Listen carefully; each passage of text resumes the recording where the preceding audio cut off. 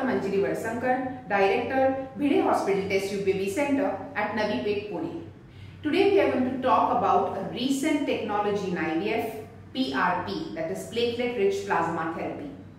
Now patients who are having difficulty to conceive even after test tube baby might face a few problems, like they are having poor quality eggs or oocytes, poor quality follicular development, the endometrium lining is absolutely thin in spite of all medicines that have been used.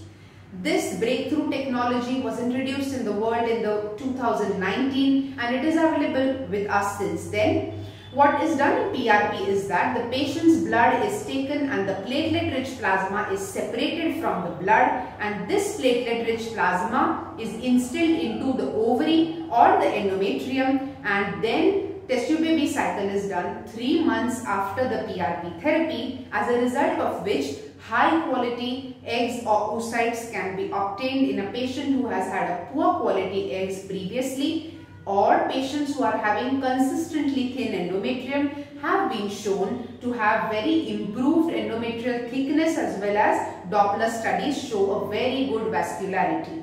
So my friends, if you have been advised PRP therapy, do not get apprehensive. It's a very safe technology in which your doctor is trying to give you good quality eggs or endometrium by taking your own blood cells, separating the platelet-rich plasma from it. It is something short of a stem cell therapy, but it is a breakthrough technology with a very good success rate. Thank you.